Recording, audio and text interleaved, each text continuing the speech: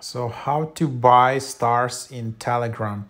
So it's just a matter of, you need to go to any app or game which requires stars. And then, for example, if I wanna buy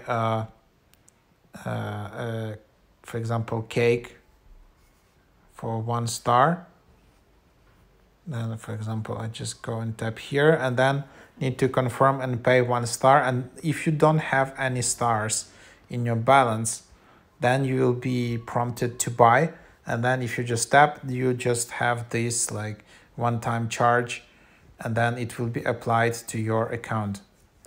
So yep, that's basically the process. And then you can use these stars in different Telegram games to support creators, influencers on this app, and all kinds of things.